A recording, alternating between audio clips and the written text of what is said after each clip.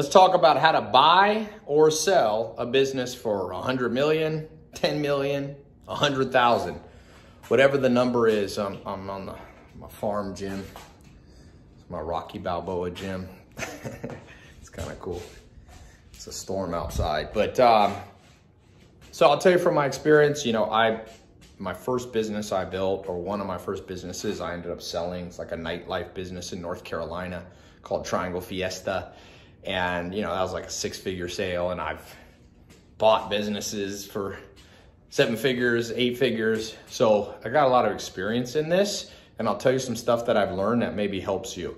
Let me first take it from the standpoint, if you own a business now, or if you're starting a business, how to maximize it to sell it. So, and like I said, I bought a lot of stuff. Recently I bought bodybuilding.com. That was a business that I mean, it's a private company, but it's a big business, big brand. And like I said, I'll give you experience from little businesses all the way up to the big businesses that I bought that were doing 9 figures in revenue when I bought them, or selling a business. Here's the first thing you need to know. If you own a business, you should build it from day one, that in a certain way, doing a certain couple little techniques that make it easier to sell. So number one, you need to structure the accounting correctly. It makes it easier to sell. Accounting is usually entrepreneurs' least favorite thing to do because it's not that creative and fun.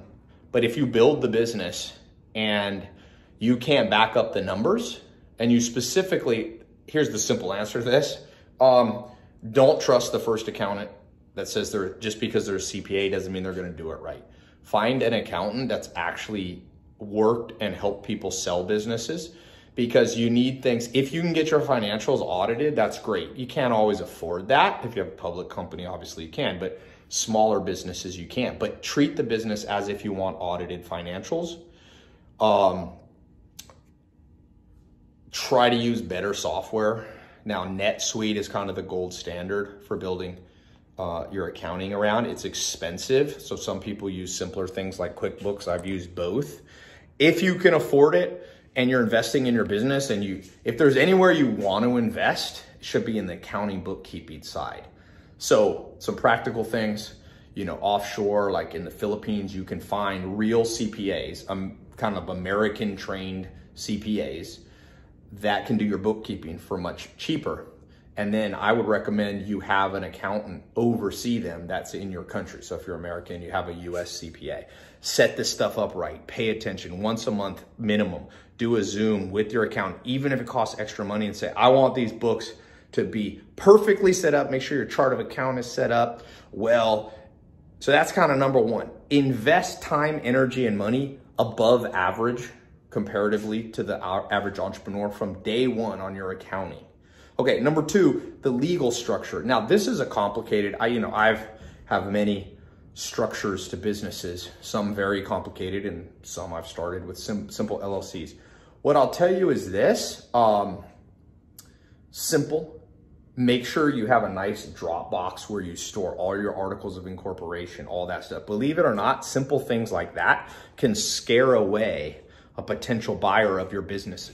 So somebody comes and you're building a business, even if it's small business, medium, large, if they ask you on day one, can you show me kind of the structure and the accounting? If it takes you 2 weeks to produce, even if you've done nothing wrong, it's gonna scare them off. They're gonna be like, oh, why can't they instantly produce it? So even with your legal, set up a nice Dropbox structure, have all the contracts, you know, have a contracts folder, articles of incorporation folder, just simple stuff. I know this sounds super cliche, but selling a business there's a lot of emotion to it, and people are taking a risk of maybe giving you millions of dollars to own your business, and they're always looking for a reason not to buy your business. People get spooked very easily, okay? So if you want to sell the business for maximum, you want your bookkeeping, above average attention's been paid from day one. Your legal, all the legal stuff is nicely set up, okay? In just a Dropbox that you could share, or you could create a data room for that. The third thing, you want to invest in people, and what that means is don't just build the business. You need to be probably the CEO of your business, But really, you want to also sell, when you go to sell the business, that if you leave, this thing's going to run on its own because you built a nice team. That again takes investment, dealing with frustration. You're probably, you know the old saying, if you want something done right, do it yourself. Well, that doesn't apply if you want to sell your business for the maximum price, because people know, even if they ask you to stay on and do an earn out, it's called, they still are looking for a business that somewhat at some point will be able to run without you because they're buying you out.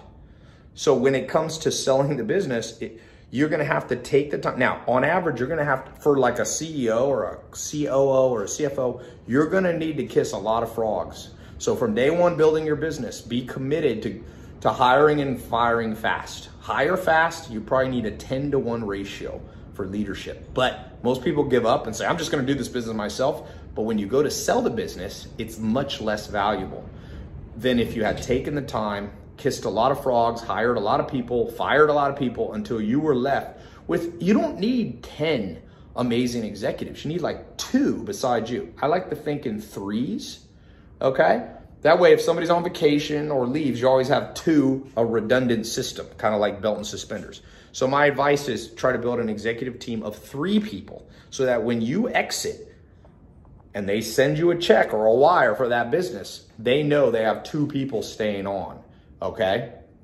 And even when you build executive compensation for those people, have some kind of clause where if you leave, they're even more incentivized to stay on. You don't want them to exit with you necessarily, which sometimes happen, but that's for a more advanced conversation. The 4th thing I would say is you want to build a combination. All good brands nowadays, or big brands, are somewhat personal brands. Elon Musk, Tesla's somewhat a personal brand. He uses his personal imagery to grow this brand, his personal je ne sais quoi, okay? So Zuckerberg, you know, Bill Gates, most of us know these, Warren Buffett. So these big brands, you want to build a brand that has an aspect to you personally. Maybe you're using social media to grow it. You're using your personal presence to attract talent and customers, but always build a brand component that's bigger than you. Once again, people know if they buy you out, if it's all predicated on you and you being the face of the business and the executive team, they're going to lose that and they're going to devalue your brand. You're going to get less money when you sell your company. By the way, if you're looking to sell your company, I do consulting to connect people with the best business brokers globally. So I'm going to put a link below or on the side here. If you want to sell a company that you own, go here, fill out this quick form, put in the info, and I'll tell you, I can even give you my estimate of what you'd be able to sell your business, and I'll help you connect you to the right business broker, okay? So go here or go to tylopez.com/podcast, sell a company. tylopez.com/podcast, sell a company. It'll redirect you to a simple application. Let me give you, I don't always have time to do every one, but I can give you, if you've got an establishment, if you got a new business, never made $1, don't go to this website. But if you've got a business, even if you're only doing 100 grand a year or $1 million, I've helped people find the right business broker. I'm working on one of my followers. They had a family business, and I don't want to jinx it, but I helped them connect to the right business broker, and they've got an offer for more than $50 million in their business. Now that's an exceptional case, but you'd be surprised sometimes. There's somebody out there who wants to buy your company, even if it's only doing 100 grand a year. The sweet spot is if you're kind of hit, 500,000 to 5 million a year.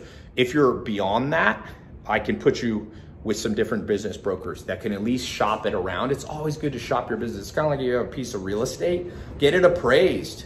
You can get it appraised sometimes, real estate, and you can you can refi and pull some cash out. But in a business case, it also encourages you. So if you have a business, click on the link below, or if you're listening audio, tylopez.com/podcast, sell a company. Let me get you a quote from a business broker on what they think your business might be worth and if they can potentially sell it. Sometimes you can do a partial sale or a full sale if you love the business, but super important, even if you're not ready to sell, get a quote. So tylopez.com/podcast, sell a company. Type that in or click the link here. Now, a couple other things on selling a business. When the time comes, you want to use the right business broker, even if somebody comes to you out of the blue or directly to you and says, I will buy your company for 100 grand, a million, 10 million, 100 million, whatever. Get a business broker to shop it around. You can put a carve out that existing offers you have, they won't get a commission on. Because sometimes you got to read the contract. Sometimes business brokers will be like, any sale, I get my commission. But usually most business brokers, it's not that much money. And oftentimes, you know, maybe I'm biased because I work with business brokers, but like, they'll often get you a higher price by shopping it around. In general, don't take the first offer. Shop it, you know, you want ideally more than one term sheet or LOI or IOU, you know, they call them MOU, indications of interest, LOI. There's MOUs, which is memorandum of understanding. That's a different concept, but LOI or term sheet, it's kind of a term that people use in this industry. And in general, you want to get 3 of those. Now, it's not always the case. Sometimes you'll get 20. Okay, sometimes you'll get 0, and sometimes you get 1. But in general, even if you have a direct offer on your business, a mistake I see people doing is like, well, you know, my friend's friend offered me 100 grand. Send it to a business broker. If you sign a contract, say carve out, I've got these 3 people that already made offers. If I go with them, you get nothing. And you can even put the names of those potential people in the contract. Talk to a lawyer on that. But you want 3 offers. It's kind of like if you're getting married, you want to probably have gone on 3 dates with with a date with 3 different people. So you know, you won't in hindsight go, what if? Okay? So that's where business brokers become important. You can also use social media and advertise your business yourself. The good thing about some kind of professional helping you is you can get them to sign a confidentiality. You don't always want to be putting on your social media, here's my data room login, here's all my info in here. Like then you're going to get your competition seeing all your trade secrets. So it's sometimes good. The thing about a business broker is you can get, or some kind of professional, you can use a lawyer sometimes. You can get that element, you can get people to sign an NDA, more confidentiality than just shouting it from the rooftops. Sometimes it's fine to shout it, but it depends on your personality. Some people, if you have trade secrets and you don't want people poaching your employees and stuff like that, it's better to have some professional help you. Now, let's talk for a second about buying a company. That's a whole nother video. As I started this video, I was like, oh, this is longer. It's late at night, but let me just say this on buying companies. 3 little pointers on buying companies. Buyer beware. Almost always when I buy a company, I'm assuming there's some things they didn't disclose. So if you get a rosy picture that this business is doing great and it's making millions, and then you gotta ask yourself, why are they even selling it? Usually there's something wrong. Expect it. I bought a business not too long ago and it had, you know, 5 million of bills that were undisclosed, 3 or 4 or 5, I forget the exact number, but I wasn't shocked because I knew when people are selling a business, they often have some skeletons in the closet. So you need to go into it expecting it. What's your job in your due diligence phase is to be sure there's no insanely large skeletons in the closet. The insanely ones are what'll get you. Okay, so you need to allow, if it's a $10 million asset, you probably should allow that there's 3 million of negative that they've not disclosed. If you do your due diligence, you're never going to be able to negate all risks. So that's why I said buyer beware. They're usually not telling you something, even if they're ethical. They want to paint the rosy picture. Number 2, try to get some kind of payment over time.